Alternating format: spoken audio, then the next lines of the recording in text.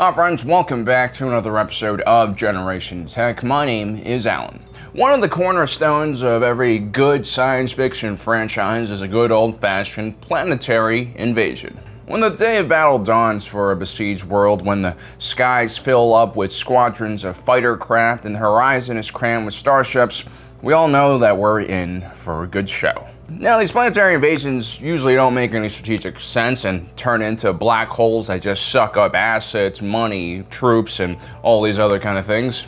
But where would Episode 5 be without the assault on Hoth? What is the UNSC without the thundering landings of the ODSTs? And how could we truly see the guts of the mobile infantry without the Klendathu drop? It's risky, it's costly, full of human drama, and that is why we love it so much. Here are the top 10 planetfalls and planetary invasions in science fiction. The Harvesters from Independence Day had an iconic entrance, both wonderfully cinematic and strategically sound. They start off their invasion with an utterly devastating series of blows on every major population center in the world. Their primary city-killing ships were able to get into positions completely unharassed by humanity, and before we knew what was going on, they all delivered their payloads simultaneously. It was a textbook planetary invasion. The aliens clearly knew exactly where and when to attack us. They also knew exactly where our largest concentrations of military power were, and were able to locate it and cripple us before we even had a chance to stage a real fight. And before we knew what was going on, all of our military forces were scattered and in hiding, and the aliens were readying themselves for a planetary invasion so they can mop up the last of our resistance. It was extremely difficult to fight the aliens because their shields were simply impenetrable. Nothing humanity could muster up at the time was capable of getting through them. But luckily, humanity had brains in the form of Jeff Goldblum armed with a soda can, and bronze in the form of Will Smith and his righteous fist of Xeno-stomping fury. Only together with their combined superpowers did humanity stand a chance against the aliens. The Xeno's mothership, which was hiding further away from Earth, allowed for the aliens to have an incredible level of response and coordination from every element of their fleet, leading to what was looking like a near-perfect planetary conquest. A hive mind can always give you a huge boost in the madness of war. It lets you completely reduce the time between order and execution. Unfortunately, it also means putting all of your eggs into one basket, and it allows your heroic protagonist the chance to flip the nuclear kill switch and end it all in one shot. There are plenty of full-scale planetfalls and invasions in 40K, but today we've decided to focus on something a little more humble. This won't be a case of millions of drop pods blotting out the sun, or large fleets of dropships landing and disembarking soldiers and war material. Instead, we're going to be looking at a counter-invasion, a supporting action by a handful of space marines on a world already in the middle of a gigantic battle. We would like to use this opportunity to highlight the simple badassness it takes for one man to leap out of their gunship and ride their jump packs down into the heart of a war raging in the skies. Captain Titus was a follower of the same philosophy of orbital entry first espoused by Master Chief Petty Officer John 117 nearly 39,000 years before. It's a simple philosophy, really, in that its core tenet is the idea that dropships are fun, but you don't gotta ride them all the way to the ground, especially when the amount of fire inside the dropship is more than on the outside of the dropship. Captain Titus built upon this orthodox foundation, adding his own observation that you don't always have to hit the ground immediately, not if there's something worth killing on the way down. And so the good captain fell with style through a sky filled with shrapnel and weapons fire, and managed to crash onto a ship containing the Orc war boss Grimskull. They were several thousands of feet above the surface of the Forge world. Captain Titus proceeded to use his own oversized muscles to force that ship to tear itself apart. Technically speaking, the Codex Astartes did not support this action because they could not support the tremendous weight of Captain Titus's adamantium balls. Titus would survive the ensuing crash and go on to secure the Forge world from its innumerable threats, finally killing the war boss as well as countless other orcs, and defeating the forces of chaos, who had been using the confusion of war as usual for their own insidious purposes. Captain Titus proved that a successful planetary invasion doesn't just rely on overwhelming numbers, but can be tipped by just a few key soldiers willing to take bold action.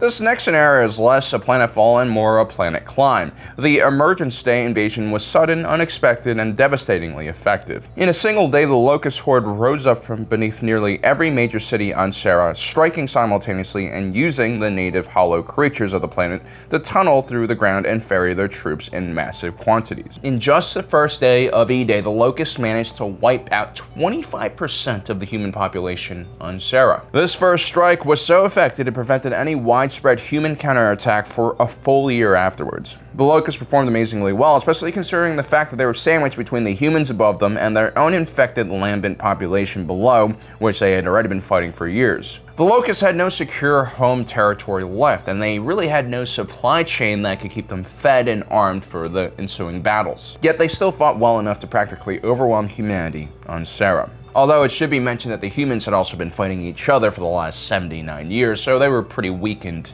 as well. What really makes this planetary invasion so impressive is that the Locusts had to literally dig through miles of soil and rock to get to their targets, unlike some of these other examples on this list who just had some atmosphere in their way. Cowards. Given how effective the Locust invasion was, you have to wonder if those chainsaw bayonets also doubled as decent shovels. The two native species on Mon Cala had lived alongside each other for thousands of years in a very careful and stressed out symbiotic relationship. Each society had become closely dependent on the other despite their major differences.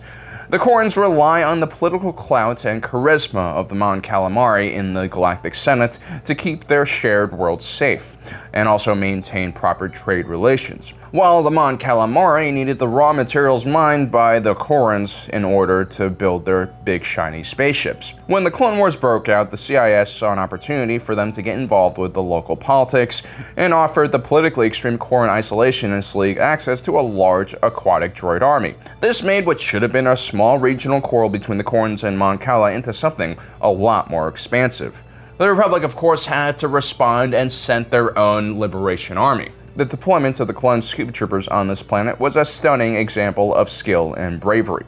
Riding in LATs with their doors swung wide open low over the waterline, they prepared to jump into the murky depths, not really knowing what exactly was waiting for them in that strange environment below. It takes next-level selflessness, dedication, and confidence in one's own ability to just throw themselves into an environment such as this. Our only regret here is they didn't take any cues from the first depiction of the Battle of Mon Cala. You know, the one where they parked an entire fleet of acclimators directly over the battlefield with retractable diving boards for some really graceful entries into the water. Despite their bravery, the pro-Republic forces had great difficulty during the initial conflict, especially against the CIS-designed aqua droids and giant jellyfish cyborgs. The scuba clones, despite their advanced training, were nowhere near as comfortable underwater as their aquatic enemies were. This put the Republic forces at a constant disadvantage. But the real genius of the Republic strategy was when they finally decided to call some aquatic reinforcements. The Battle of Mon Cala did what many believed was impossible. It gave the Gungans the potential to be effective in a fight. It makes sense for the Republic to call on the Gungans to fight this battle because why send humans, especially very expensive clone troopers that are well trained for other type of battles, into an aquatic environment when you have a bunch of disposable frog-like aliens? They might have won the actual battle if they had sent their comic relief frogs in first to absorb the first few volleys of missiles and laser fire, and then used the clones and Jedi to take out the more important targets later on. A lot more human lives could have been saved. It would have been the humane thing to do. And ultimately, the heavy Gungan casualties would allow the Naboo to retake their world from the Xenos. It's a win-win for all humans involved.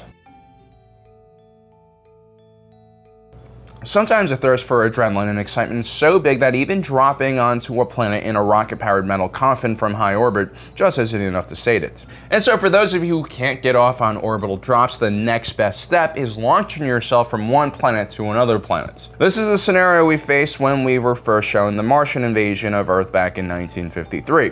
Shooting your invasion forces at Earth from Mars really is the true embodiment of what it means to be a dropper. Sorry ODSTs, but the speeds are not even comparable. Now, the Martian forces in this invasion scenario oftentimes did land in low priority areas, but that's what happens when you launch something at tens of thousands of miles per hour at a target 89 million kilometers away. But the randomness of these Martian landings also made it a ridiculously effective method of shock and awe. When the tripods emerged, they were juggernauts, standing taller and more imposing than even Imperial AT-ATs. They were also completely impervious to conventional human weapons and made our military look like a joke. Although their vehicles were mostly invulnerable, there were still a few weak spots here and there. No alien should ever underestimate the power of Tom Cruise or the bandolier of grenades. Like in all the best planetary invasions, the Martians paired theirs with a terraforming effort to shift the environment of Earth itself to ensure that they could live on our planet comfortably. Luckily for us, our close proximity to domesticated animals, particularly in Asian wet markets, had created tons of crazy diseases that ripped right through the alien invaders because they forgot to cover their faces and maintain proper social distancing. So there you have it, guys. 5 very different planetary invasions that are awesome for 5 different reasons. I hope you enjoyed today's episode. Don't forget to subscribe and hit that notification button down below. And as usual, my name is Alan, reminding you that life is a movie and you are the protagonist.